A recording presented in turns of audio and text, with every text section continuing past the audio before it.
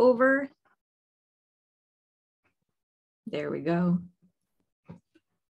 Thank you all so much for being here with us. I am just absolutely thrilled that I got the opportunity to get on this list of presenters who are coming to you over the next month with our November theme of just being thankful for our direct care providers, our technicians, our RBTs, all those folks who really do support applied behavior analytic practice.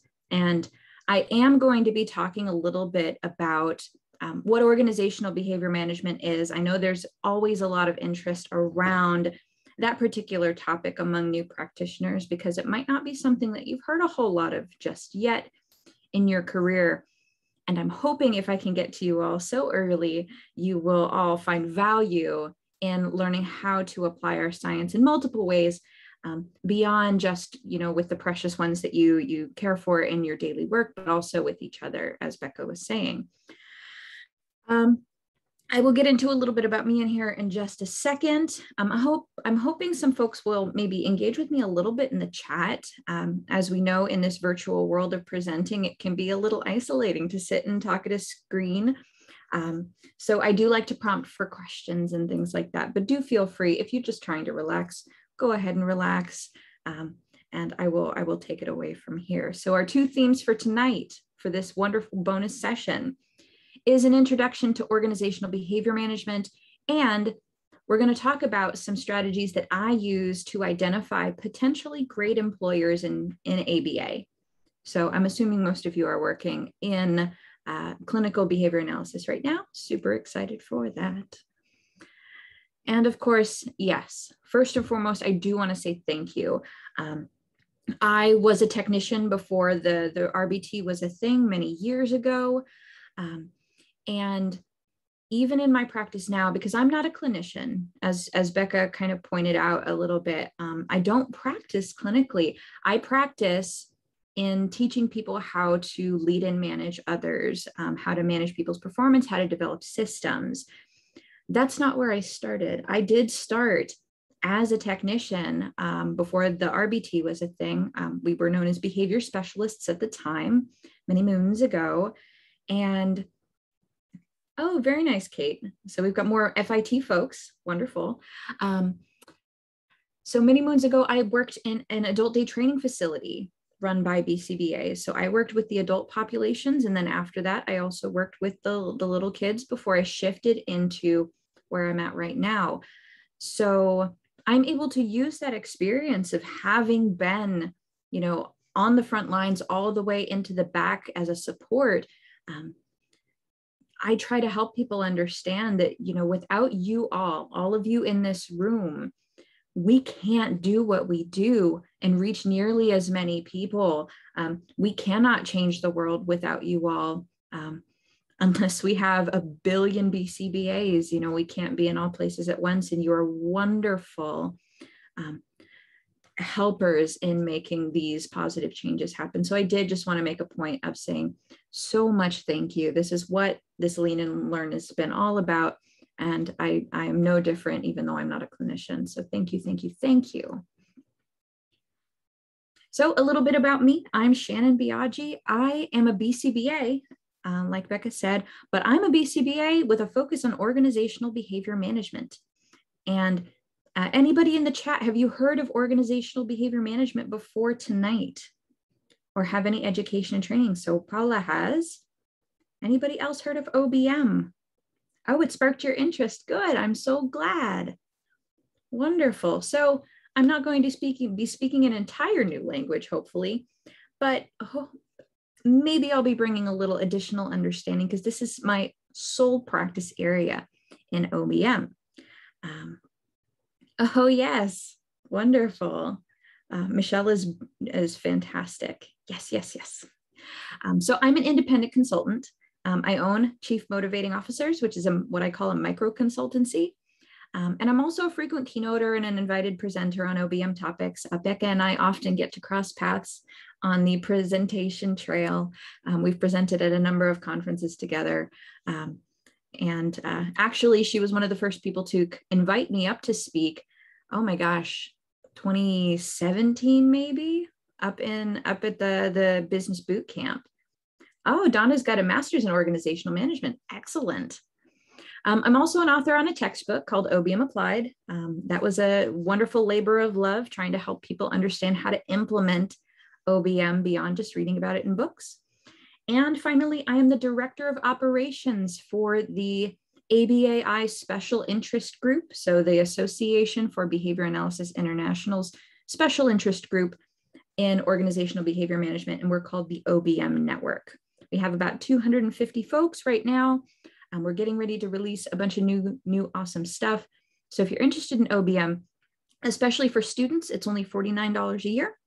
And you get access to the Journal of Organizational Behavior Management, which definitely is a very low cost for getting access to an academic journal full of wonderful, wonderful research. Some interesting things about me, not that I really need to be that interesting, but I do live in a tiny house on wheels and less than 200 square feet. We moved in right before the pandemic. We did not anticipate a pandemic when we were building a 200 square foot living space. So that's been a unique challenge. I'm speaking now from an even tiny house that I purchased recently that serves as my home office. And both are on wheels, which is super fun. I was a professional singer, and I think Becca alluded to that at the beginning when we were talking about music playing in the background. So I was a professional singer, and I play ukulele, the mandolin, the guitar. I play a little piano. So I love music more than most anything. And my deep dark secret is I watch cat videos on YouTube every single night without fail. I don't know that I can sleep anymore without watching at least one cat video before I go to sleep of them doing silly things. So that's just interesting things about me. I think sometimes our presenters get a little bit detached from, or they're viewed almost as humans who aren't human anymore. And I'm really just a regular, early 30-something person who still YouTubes and lives in weird, tiny spaces. So just really happy to be here. So let's talk about OBM. So organizational behavior management. And I'm so excited that so many of you are interested in this so early in your careers. So organizational behavior management is considered a subdiscipline within ABA practice. So what you know of behavioral science, we are within the applied behavior analysis practice. But instead of focusing on changing folks with autism's behavior or other developmental disabilities, we are working on changing the work environment and focusing on improving employee performance and workplace culture. And that's how the BACB defined it in 2019.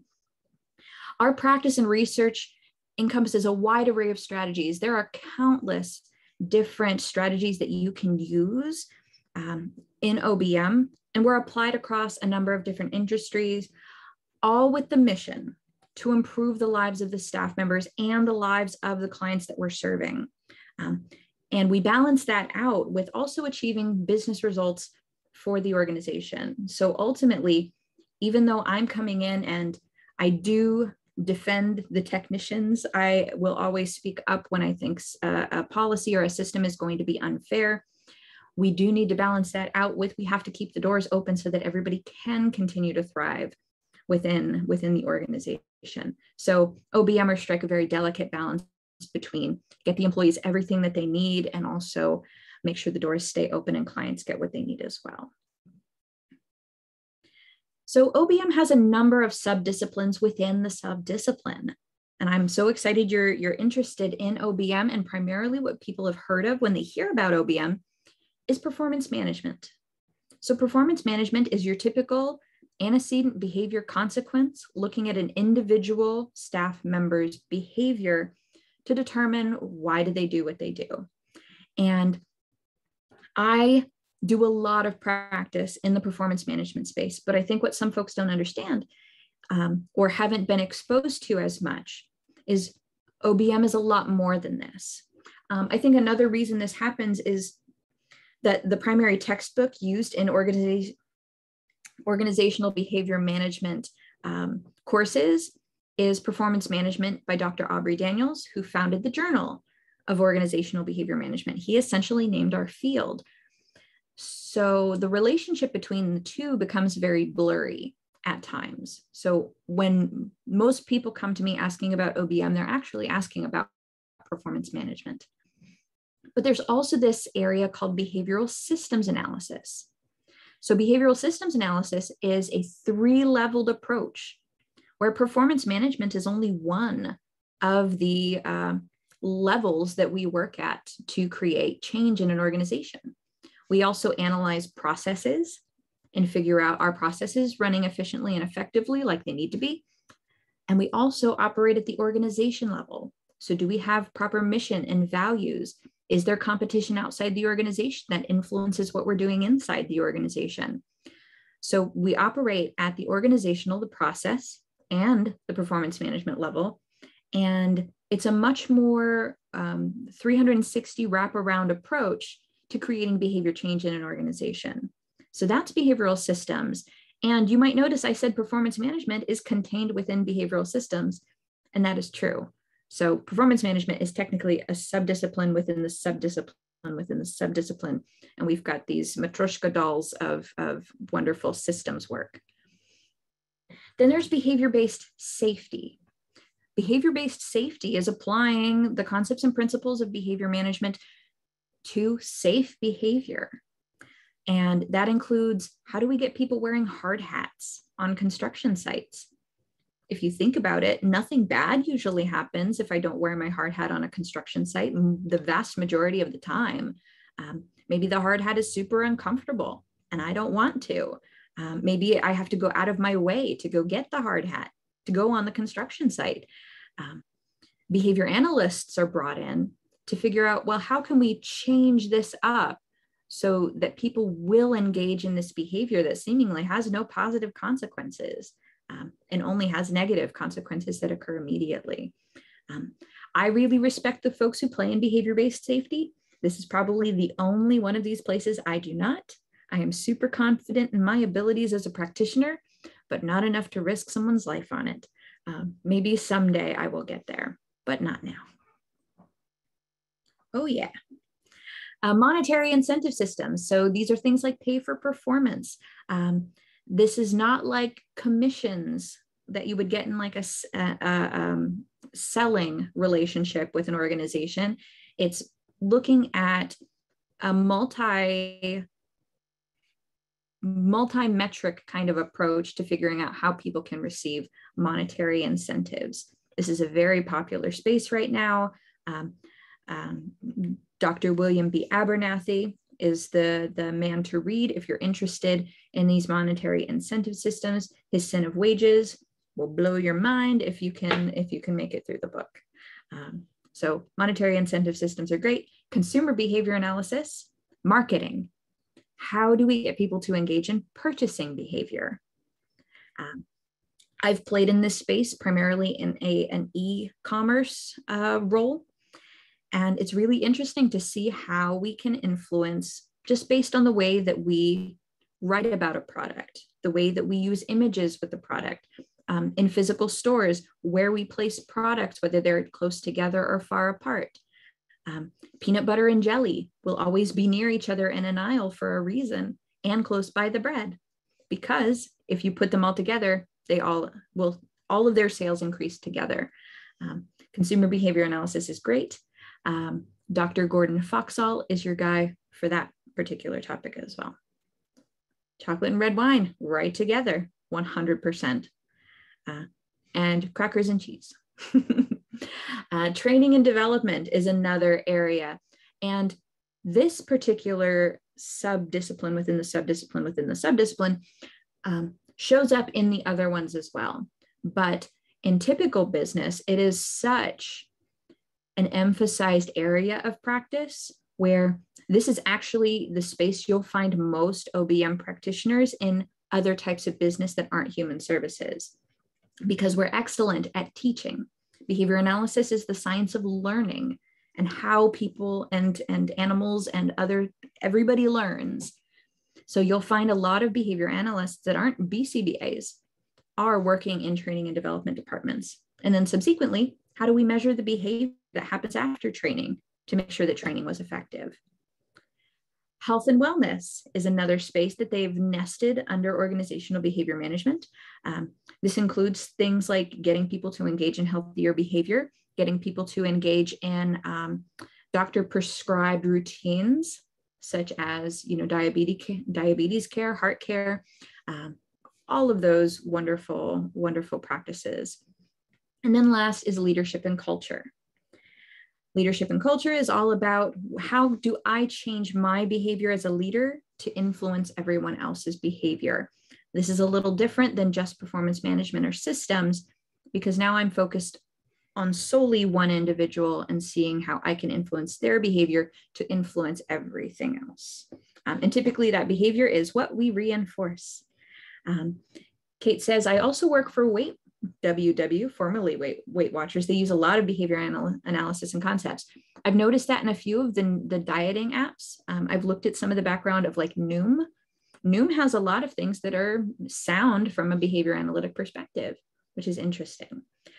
Samantha asked, do you mostly work for one organization at a time, or is it several? Several. I looked at my client list. I've got about 42 folks that I work with within a particular month. And also, are there certain organizations you gravitate towards? I do. I gravitate towards human service organizations. I do work with some companies outside of our ABA folks. And I always go back to my roots. I always go back to remembering how it felt to be a technician myself, and knowing that I'm less interested in spreading my reach outside when I haven't fixed what's going on inside of our field. A lot of OBM practitioners practice and they can charge, honestly, they can charge a lot more for it. Because ABA companies to be a little bit strapped because they're putting all their money and resources back into their clients, into their staff. Larger corporations don't, so they've got more expendable wealth to share. So yeah, I hope I answered that. And yep, Becca and I have been working together for a very long time. I've done some consultation. She taps me on the shoulder every so often to throw me a good question. Excellent questions, everyone. Keep them coming. More than happy to answer your questions as we go. And Skinner did OBM work. A lot of folks don't realize that because our field focuses so much on the very valuable services that we provide within the autism space. Even Skinner acknowledged that behaviorism has a place in the workplace, and he talks about how our incentive systems are not reinforcing in typical organizations. A paycheck is not a reinforcer, it's too delayed. So in almost verbatim what he says in this clip, I'm not going to play it right now because it's a little bit long, is, a man doesn't work on Monday for something that he earns on Friday. He'd be a fool to do that. The man is working on Monday through Friday because he works under the eyes of a boss who can fire him. And all he's doing is trying to maintain his current quality of life. So it's actually an aversive that most businesses are built upon. So if we can shift that into systems where it's very positive, he says, everybody gets a big bang out of it. And I just love that quote because it's so 1972. We set up systems in which everybody gets a big bang out of it. That is what makes a quality work culture. If we can focus more on positive reinforcement, less restrictions, more,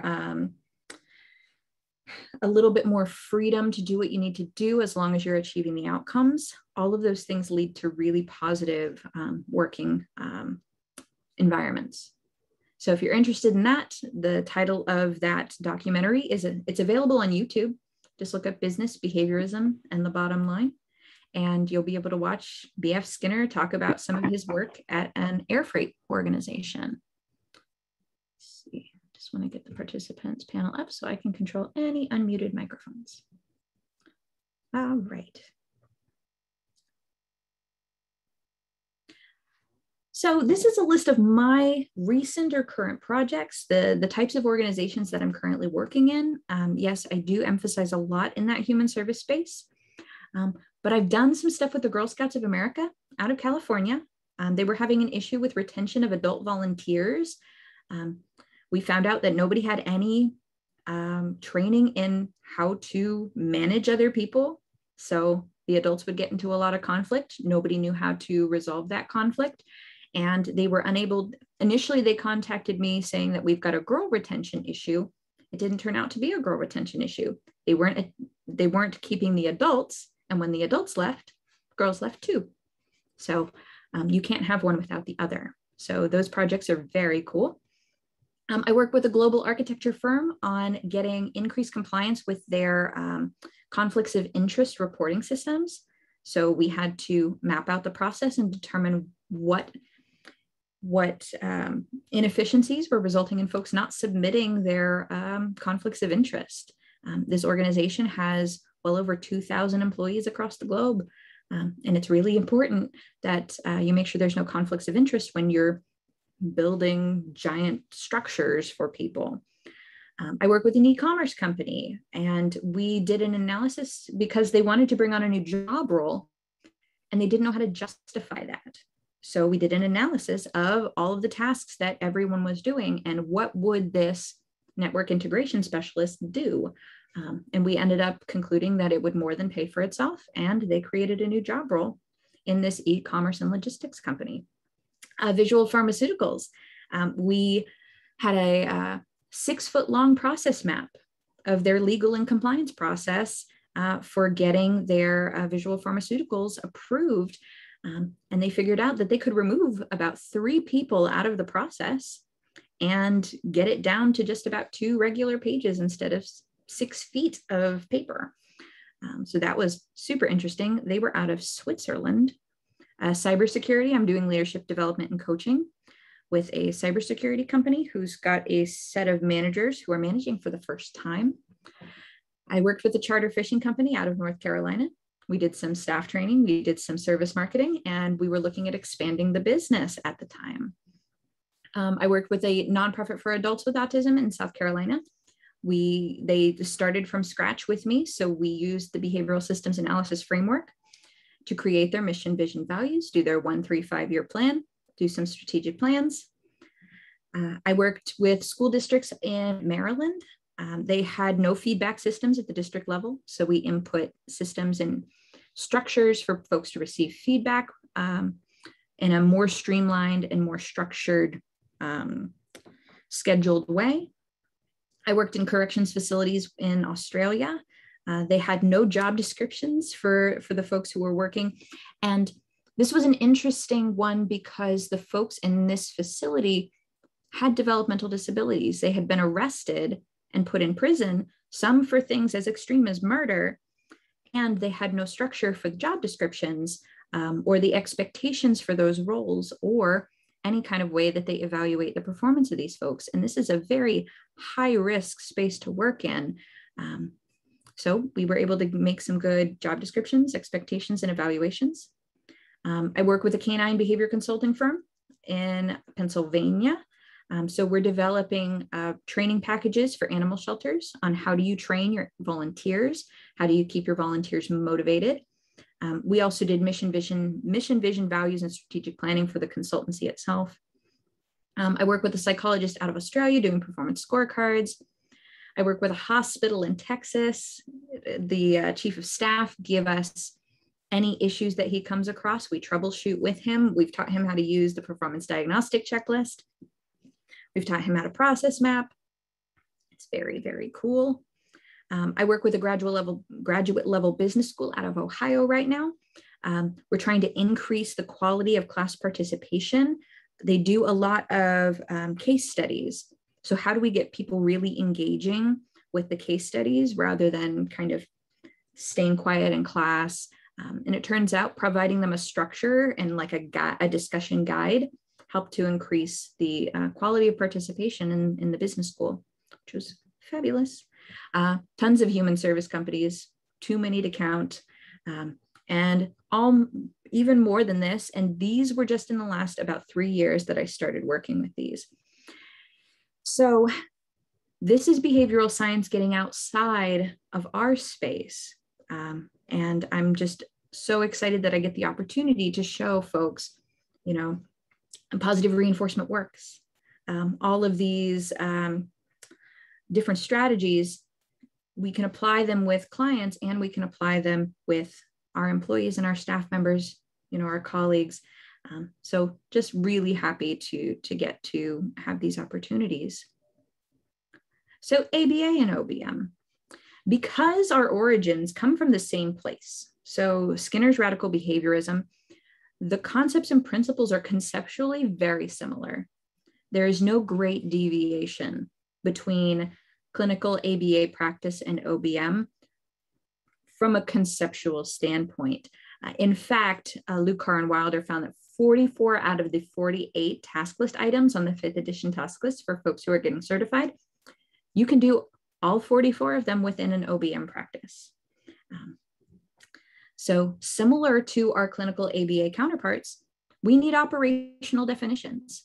We need to make sure that we are describing things in a way that's objective and measurable. Multiple folks observe the same thing, especially think about your performance evaluations. If I observe something differently than another supervisor, it's really a coin flip as to how your evaluations are going out.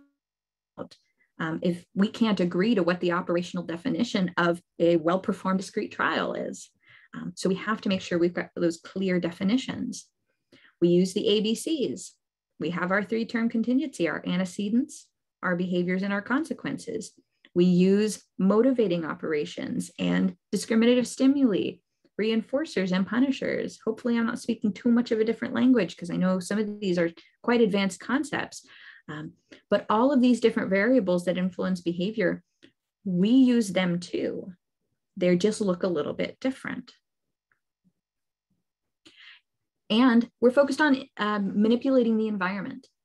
So even ABA business owners will come to me and say, my staff members are just so lazy. And I will pause and say, okay, can you put your behavior analyst hat back on? Because that's a hypothetical construct. What do you mean lazy? What are you seeing? Oh, well, they play on their cell phone instead of, engaging with the client. So that's different. That's a different behavior entirely. I can measure and observe and intervene on that. I can't measure and observe and intervene on lazy. So we need to make sure that we're redirecting away and not forgetting that core behavior analytic concept of measurable, observable behavior. And we fall into these labels so quickly when we're leading other people. So I encourage you, practice not doing that, or at least when you say it, say, okay, I said lazy. What I mean, what I'm seeing that's making me say this is X. And then you can slowly break that habit. We also do functional assessments. I mentioned for a moment something called the PDC, the Performance Diagnostic Checklist. It helps determine relationships between environmental stimuli and the way that people perform on the job. It's not overly similar to our clinical counterparts because the behaviors look very different between clinical ABA and organizational behavior management, but we still have those tools. And then data. We have so much data. I would say that OBM practitioners have even more data that we get to play with because we get to also play with turnover and retention data, financial data, efficiency data. This is very cool. And we don't guess on whether our interventions are working. We have the data to support that just like clinicians do. And then the last piece is that social validity. So I need to make positive change for everyone involved, not just the business owners. That's why I'm so intent on making sure that technicians are taken care of. Because if you all aren't happy, we cannot, the environment is what you're responding to. So if you go and, maybe you are kind of going halfway into your session, maybe you're exhausted and you're not being supported. Most folks who don't come from an OBM perspective will blame the staff and say, well, you're a bad staff member. An OBM practitioner will say, okay, what's going on in the environment and how can I change this to make you more successful? That's my objective, is coming from a place of, we don't blame the employees. We figure out what's going on to the best of our ability and make those changes so everybody can be more successful. Stephanie says, this is all why I was so frustrated working in a clinic where operations side were not behavior analysts or OBM. Yep, very much so. And you can have a behavior analyst also who doesn't utilize the science, doesn't generalize the science also to staff, and that can be equally as frustrating. All right, so we don't typically get certified. And I wanted to bring that up. It's one of the most frequently asked questions that I get is, when I get my BACB certification, am I now qualified to be an OBM practitioner? And well, honestly, OBM practitioners don't typically get certified. And that's because there's no demand for a BCBA in a business. Nobody knows what BCBAs are right now, except for in clinical services. So no one is seeking those out. And credentialing was established to protect sensitive populations. These businesses tend to be less sensitive than, say, a child with autism would be. Other things are that it doesn't differentiate me from another provider, or the credential doesn't differentiate me from other professionals. So once I say that I'm a specialist in behavior science, that's enough. They don't need to know you're a board certified behavior analyst. Usually when they see credentials or letters and they don't recognize them, what they see instead is dollar signs. And then they won't want to consult with you anyways, because they think you might be too expensive. And then additional regulation means additional resources. For finding really good continuing education in OBM is a struggle. It's also expensive to get the certification and maintain it if it's not differentiating you between other competitors and there's no demand for it.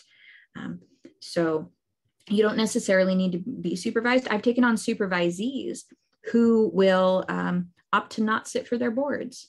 And because they found that OBM was really their passion, they're excellent analysts, and it's not a weakness for them to have opted out, but they just went another direction. And I encourage, one of them got into a MBA program to supplement their behavior analytic education. One of them got an operations position and is absolutely killing it as a leader within her organization without the certification. Have you seen Scrum Masters and Agile leaders in the field? Yes. Yeah. So both of those things do come up along with Lean and Six Sigma. There's the crossover between some of these business certifications. You just need to make sure you keep your behavior analytic hat on when you go into those other certifications. So yeah. And as of December 2020, I'm anxiously awaiting the next update to see how much we're growing. So the first one of these pie charts that I received, there was 32 of us. Now there's 236 of us represented in the sample. Of course, this is only sample data. This is only 79% of BCBAs, and there's 236 or 0.69% of us who work in OBM. Do you have to be a BCBA but work in OBM? You don't have to be a BCBA to work in OBM. Many of us are not. Like I mentioned, in training and development departments, you'll find folks with degrees in things like organizational behavior management or applied behavior analysis, but they're not certified. So it's not necessary. It is, for me, I like to see it because it at least shows a base level of understanding of human behavior in general, and then I can build upon that. Whereas if you're coming to me and you don't have at least a degree in something relevant to OBM, I don't know where you're at until I put you through some kind of, I actually do have a test that I put my supervisees through to make sure that they've got their OBM stuff down. All right, and clinical behavior analysts are going to be doing a lot of things, wearing a lot of hats, and we'll be doing a lot of things, including a lot of OBM related tasks, like dealing with employee engagement and turnover and hiring and testing competencies, assessing clinical outcomes, getting business results, having efficient billing and doing scheduling.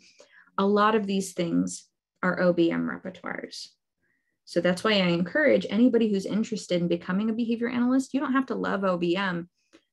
OBM is going to pop up in what you're doing. So I encourage you to at least tolerate. I have some folks that I work with who actively really dislike OBM, and I don't quite get it. But they tolerate it in order to meet the needs of their staff. So we've seen a huge increase in behavior analysts because of the insurance mandates that came down the pipe. So we can see around 2013, our line got a lot steeper than where it was projected to go if we had just stayed the course. The issue that comes with that is that now we've got a lot of people requiring leadership and supervision, and we don't have a lot of supervisors who have a lot of experience. And some of those OBM repertoires are developed if you're not receiving actual formal education in OBM. They're developed over experience, where you're contacting sometimes not so great contingencies for some of your leadership behaviors. And when you have someone who's only been certified for a short time, they haven't developed those repertoires yet. So OBM can kind of bridge the gap if you can at least acknowledge some of these OBM skills. I hope that learning some OBM can bridge the gap between older, more experienced supervisors and those with less experience. So the increases in businesses in ABA, leaders in ABA, these new supervisors, requires entire new behavioral repertoires for our field. And without getting these behaviors, without learning how to motivate your staff and remove barriers and create systems, the best behavior plan in the world is only an expensive stack of paper. If you as technicians aren't motivated, if you as technicians don't understand why this work is critical, and it's not on you, it's not on you, it's on the folks who are leading you to help you see where this is going. And without you, again, expensive stack of paper, and your clients aren't going to make any progress. So I really encourage you to adopt some OBM learnings. And then if staff don't enjoy work, employees reduce their work effort. So now they're not enjoying the experiences they're getting. They're passing this on to your clients. So less work effort means less quality in the services provided to your clients. That means less positive outcomes for those families. That ultimately damages the organization. And sometimes there's more incidents or negative behaviors exhibited towards clients. You'll typically see those pop up in the newspaper every so often, that somebody has done something that they shouldn't have, and that's tied to folks, the contingencies are wrong. And then the supervisor becomes miserable too, because the staff aren't happy. You can't seem to get staff to do what you need them to do because you don't have the necessary repertoires. And then everybody is struggling all together. And then staff don't show up, they quit their jobs. Your supervisors stop showing up, they may also quit their jobs, and it damages the field. So we need to ensure that we know how to build these positive, reinforcing organizations. So now we're going to talk about some of the things that I look for in those amazingly run organizations. And some of this is based on my experience. Some of this is based upon what we know from the conceptually systematic pieces of OBM. And we've got about 15 minutes. So you can always look for external evaluations. So you might see badges from either of these organizations, like the Council of Autism Service Providers, from the Behavioral Health Center of Excellence. Becca, I'm unsure if there are other external evaluations available for ABA organizations. I think these are the two big ones right now. There's ones that are larger than ABA, like JCO or other, but I think these are the two currently that are specific for ABA. Perfect, thank you. Yeah, so this can be a starting point. I wouldn't make this the ending point because no auditing system is perfect. A full disclosure, I used to audit for the Behavioral Health Center of Excellence. I have learned where holes can be found in systems and processes, even at this level. However, this can be a good place to start if you're going in blind, looking for quality companies potentially to work for. And in no particular order, I'm going to talk about a few questions that I would consider asking and getting the answers to. So these first set are what I call my deal breakers. These are things that if the answers don't quite go in a certain direction, I would probably just walk away. you'll understand when we get through it why these are kind of deal breakers for me. The rest of the questions after that, give or take, nobody's going to be perfect. These are ones where I draw a pretty good line that I would say go ahead and don't stay. So my first one is going to be if they're hiring technicians as independent contractors. Becca understands why now these are deal breakers. You cannot be an independent contractor. You have to be supervised by a BCBA. It is actually illegal for them to hire you as independent contractors, I believe in most states, if not all states. I think it is actually federal law. There are companies out there that do it, and that would be a huge red flag. Just walk away, and they can make it sound very appealing because typically an independent contractor rate is higher on paper, but you're also missing out on the appropriate supervisory supports. You're missing out on benefits that you should be given if you're working the number of hours. Where do you report them if they're doing this? I would recommend maybe talking to them first. As with our ethical code, you probably want to chime in and say, have a conversation first, but this would be reported to the IRS, unfortunately. So that's where you would ultimately go after that conversation if you're unable to make any headway. So technicians should not be hired as independent contractors. Is there a non-compete? So be very careful. Make sure you read your contracts very carefully. This one is not illegal. They can be not enforceable. So to back up, a non-compete means that you cannot work for another organization. And depending how it's written, it's either you can't work for another organization while you're working for them, or you can't work for another organization for a certain period of time after that provides a competitive service.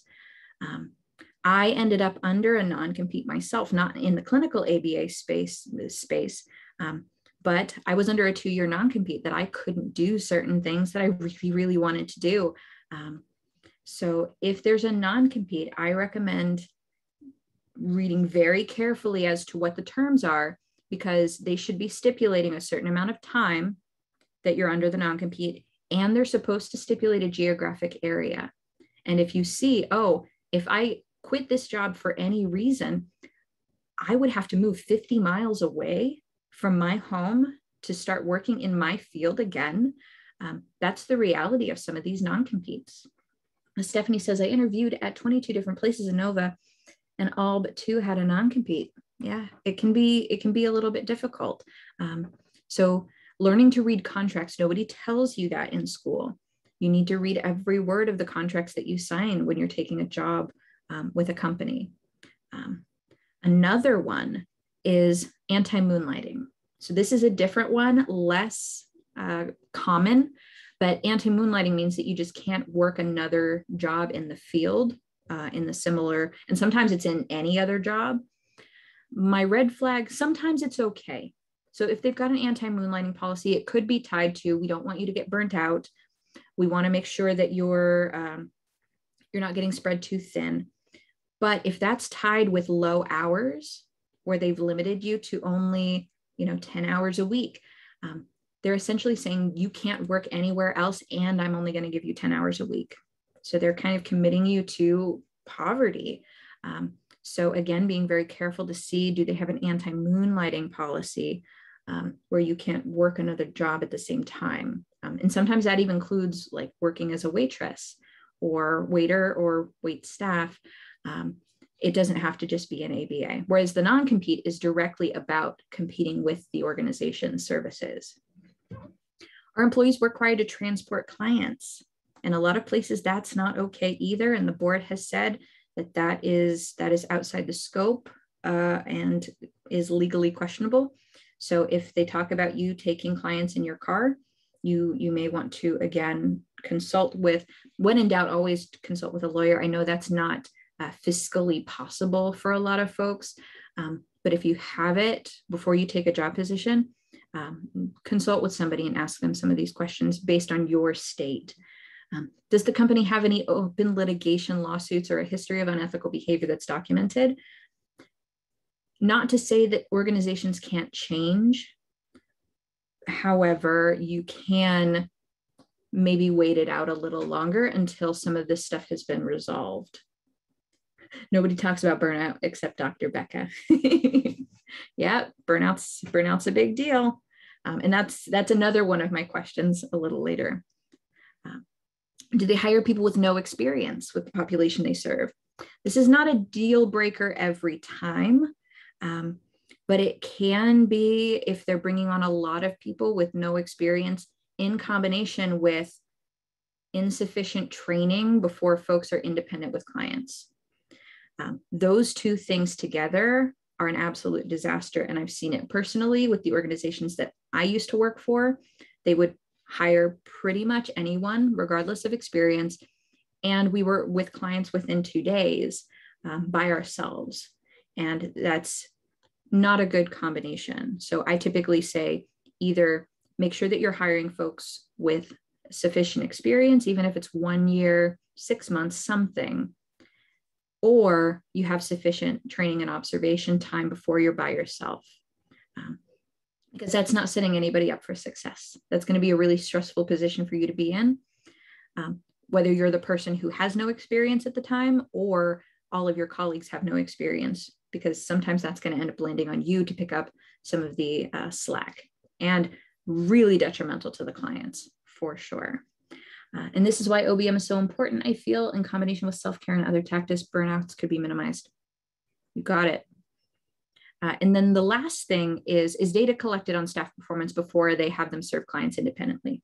So do we have the data to support that this person is ready to go off on their own? This one, it really is a deal breaker for me if you're not actually assessing performance before sending folks off on their own.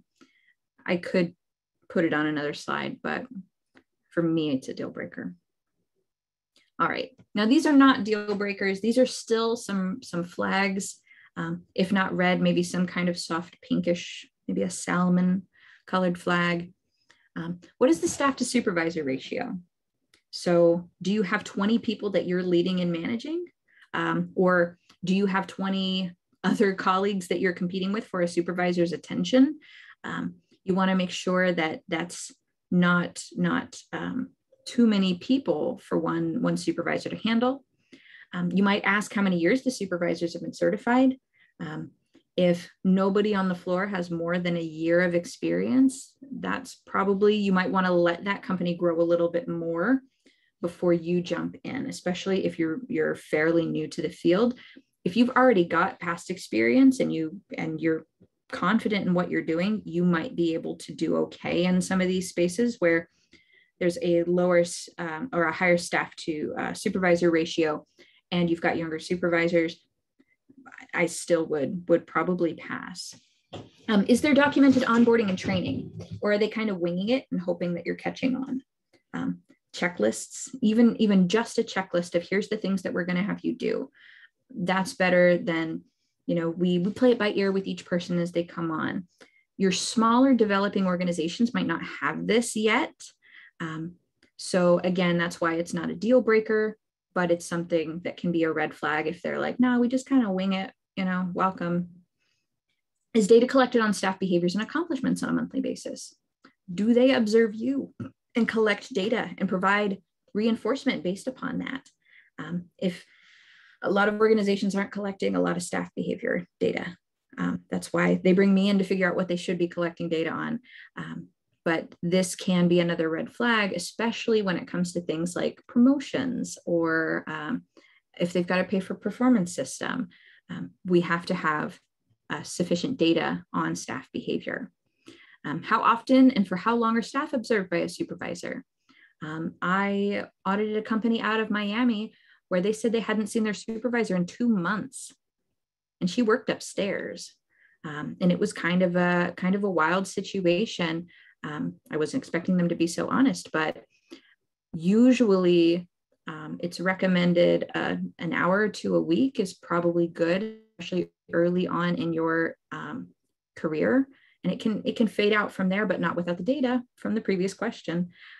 That should be used to determine when we start fading out supervision. How often are you getting formal feedback? And that includes positive and constructive.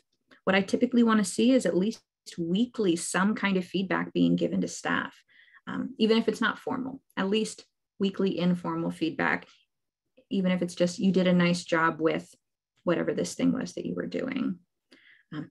How often are we doing formal reviews of performance? So in the chat, how often do you think, or have you seen most companies reviewing staff performance? How often do you get a performance review, if at all? Ooh, 3 months. Oh, we've got an every week. Nice. Formal once a year. 90 days, one every month. All right, you've got some good stuff going on. Not too bad. Typical organizations are doing the annual review. Taylor went for 2 without a formal performance review. So if I see annual reviews, that could be a sign that there's not a lot of OBM education and training in the leadership team, because that is typically not something that we want to see. It's too infrequent to get positive behavior change from staff. Stephanie says, my old company did a really lackluster, poorly done monthly. That was a joke. We do weekly training at my company, and that's also a check-in and official operation review. Nice, every 6 months. Yeah, so just make sure it's not annual. Even 6 months is a little bit of a stretch.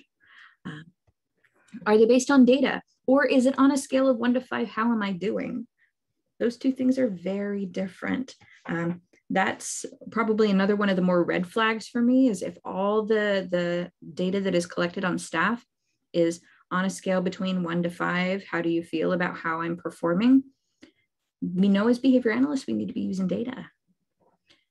What reinforcement systems currently exist, and are they based only on billable hours? If the reinforcement systems at the organization are based only on billable hours, that's another one where I'd probably opt to look elsewhere. We need to balance out the quality of services with those billable hours. So I would recommend not opting in for that. Is staff performance compared to others or to their own past performance? Creating competition within a company, especially based on performance, is also not recommended in the OBM literature. I'm moving a little faster because I don't want to keep us too long after the time. So what kind of non-descriptive or anecdotal data would you take for RBTs? I don't usually collect anecdotal data. I will figure out and operationally define and measure the actual behavior. But that's a whole other conversation. All right, mission statement and values. How do they measure quality of clinical services? Do they? Are they using the same assessments across all of their clients? Are they copying and pasting goals and programs without making edits? Are caregivers involved? Are staff members penalized when caregivers and clients cancel? Huge red flag. And that's something that I would ask up front. Are there ongoing learning opportunities for staff? Is there room for growth within the role? Do they provide you unrestricted activities to do? And are they compensated? If the unrestricted opportunity is benefiting the organization in any way, they have to pay you for it legally. So that would be another really great question to ask, is do you pay for unrestricted time that benefits the company? That again gets into legal issues. Samantha, I'll come back in just a second. What's the current rate of turnover and retention? I would probably only get nervous at maybe 70% or more. Anything less than 70 is at least within industry standards, which we shouldn't just accept, but we do. Is the owner a BCBA? And if not, do they have a clinical director with 5 or more years of experience? This is debated, back and forth of whether it's better to have a business owned by a BCBA or a business owned by somebody who knows how to run a business. I go back and forth. Are all of the people in supporting roles, including HR, related to the owner? You've got nobody objective you can go to, especially when HR also is, say, the spouse of the owner of the company. I know we're at the end of time. I'm just going to open these up. These get into more ethical issues related to posting client photos, testimonials, using terms that they shouldn't be using, HIPAA. Yeah, I'll probably make something that's got some of these items on it. The daily drive more than 1.5 hours. That's not an ethical issue, but it is a burnout issue, because I find that anybody who hits about 2 hours of driving per day tends to get burnt out a little bit faster. So all of these things that are in this list come at a cost. So sometimes that higher pay rate may mean less resources like supervision time, might mean that you're driving more. It might mean that they're engaging in some less than ethical marketing strategies. It might mean that they're not respecting work-life balance for that dollar amount. So please keep all of these benefits in mind when you're comparing pay rates between your organizations. All right, I am so sorry, 2 minutes over. I really do want to respect all of your time. Find me on Facebook for more questions. And that's it for this presentation. Oh. Thank you, Shannon. That was amazing. I am going to go ahead and stop the recording. Sometimes folks feel more comfortable asking questions